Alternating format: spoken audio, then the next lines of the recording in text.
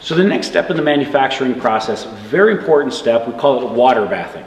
And what we've got here is the extinguisher that's been crimped, it's been filled, it's now ready for us to put through an extreme series of conditions. Mainly, we're going to submerge it in this water, which is an extremely high temperature, just below boiling. And we submerge it in there, let it bake for a while. If it's going to leak, if it's going to rupture, it's going to do so inside of one of these locked baskets rather than out in the field in one of our customers' hands.